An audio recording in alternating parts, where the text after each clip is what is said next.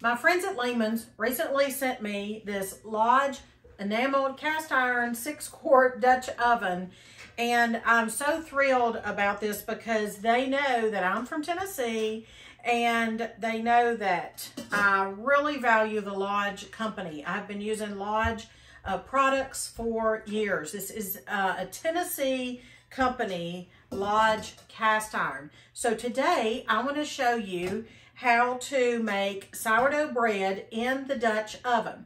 You know, there's so many uses for this Dutch oven, but you might not have thought about making sourdough bread. My friends at Lehman's know how much I love to cook, and honestly, Lehman's has the perfect recipe for your holidays this year as well.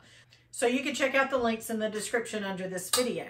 So the holidays are fast approaching, and this sourdough bread is one that you could use just as a bread on the table, or you can make it ahead and you can cut this up and use this in your stuffing and dressing recipes. We're going to need a 1/2 cup of active sourdough starter.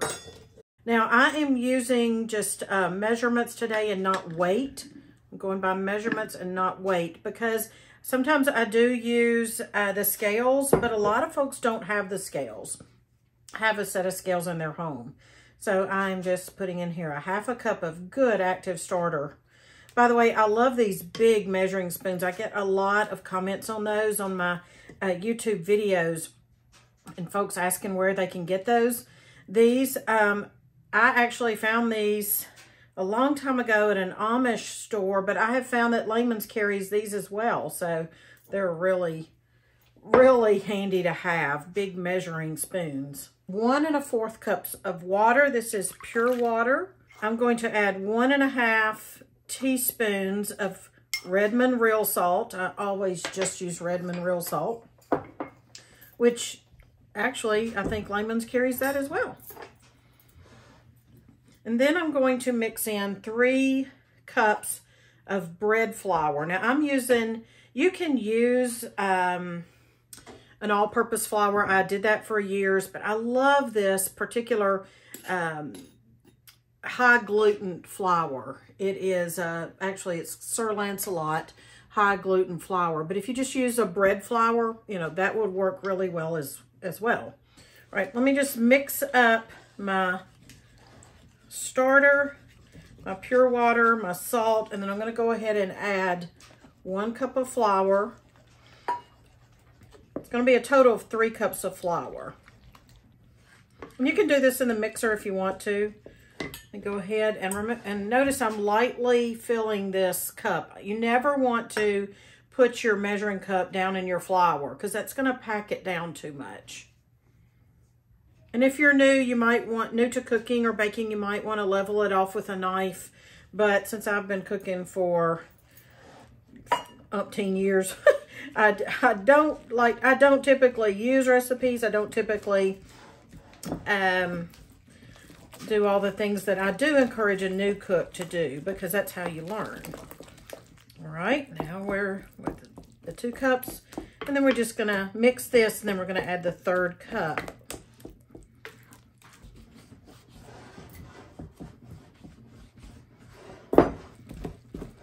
And get your arm workouts in for the day.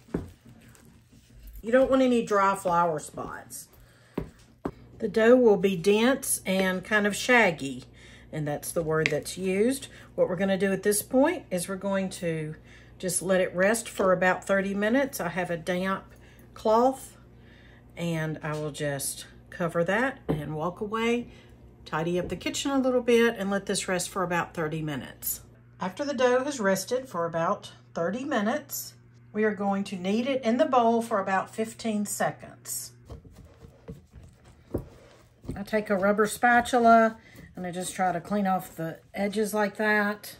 And then I am going to push it over on top of itself like so. Now you can use your hands, but the reason I don't typically is because you end up with a lot of dough on your hands. I don't want to waste any, but you can do that. And I also don't want to add extra flour to my hands to do this job, because that's going to make a tougher bread. So I just turn the bowl clockwise And I'm folding it over on top of itself, like so. One reason you want to clean the bowl like this with the spatula is because it's going to need to rise overnight, and you want to have kind of clean sides, but I don't use a new bowl for the rising.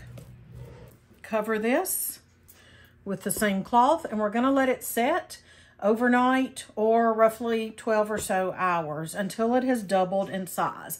Now, this is going to depend on your kitchen temperature.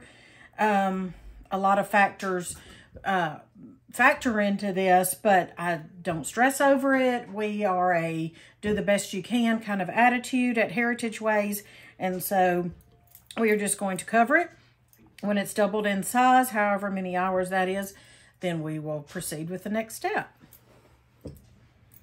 Your dough is ready when it no longer looks dense and it is puffy and it is absolutely doubled in size. So now it's time to form it and prepare it for the second rise.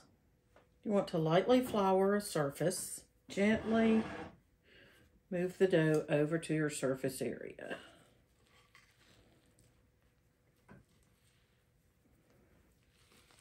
Your floured surface area.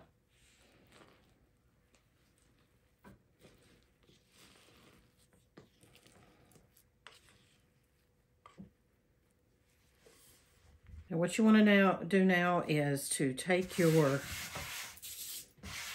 dough and you're going to form it into a ball.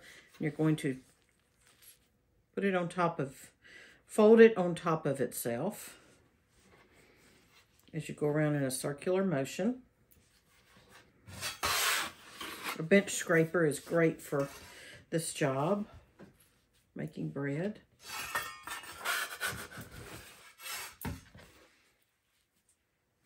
So you're just going to fold it on top of itself like so. Don't want to use too much flour, but you do need to utilize flour so that it does not stick. So I'm going to let that rest. The next step, it's very simple. You can use a Banneton, which you can purchase, but you don't have to have one. You can just get any, I have like just this small stainless bowl, and I am going to actually put flour on a cloth. Now this happens to be just a all cotton napkin, but I'm going to flour this cloth.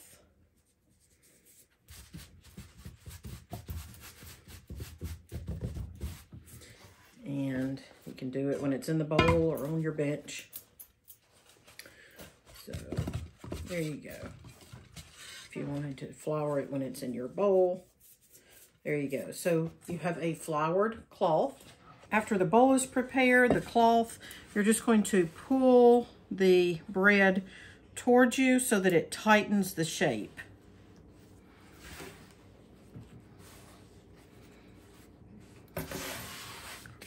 Use plenty of adequate flour on your hands, and it kind of just pulls it together and tightens it. You're going to use a bench scraper, put it into your bowl, and the seam side will be up. Then you're going to just lightly cover that using the same cloth I used for the dough itself, and I'm going to let it set for 1 to 2 hours until it doubles in size, and then I'll be ready to bake it. After the dough has risen a couple of hours, it doesn't necessarily have to rise until double, but it is going to rise and be more light and airy in appearance. So at this point, we are simply going to take a piece of parchment paper. And this parchment paper has been cut so that it will fit adequately inside the cast iron Dutch oven. And I'm just going to place it on top of the bread. Then I'm going to gently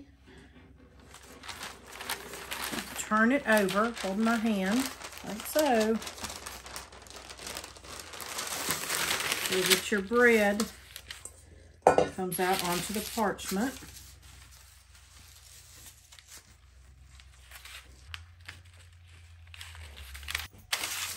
Now at this point, you can score the bread with a special tool, but I like to teach people how you can do things without having the specialty tools, and you can just make whatever design you want. This is just a serrated knife. I'm going to get a serrated knife that has a finer tooth there. But you can just cut however you want. You can make a cross, or you can get fancy with it and make a special design.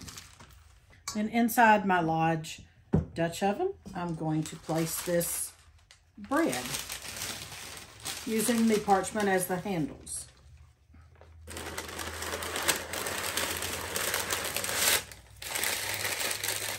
Just let that sit there while the oven is heating up to 450 degrees.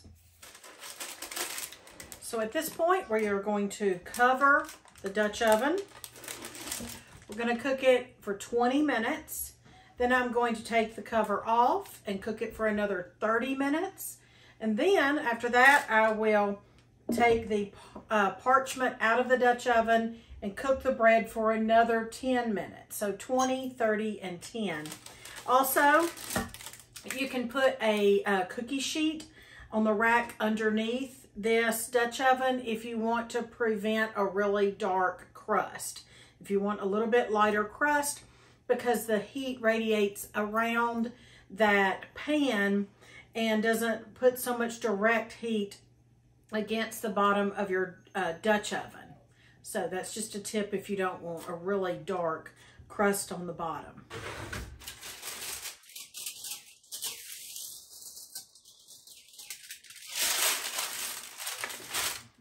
Baking the sourdough bread in the Lodge cast iron enamel lined Dutch oven, the way I did it, covered, uncovered, and then out of the Dutch oven for 10 minutes.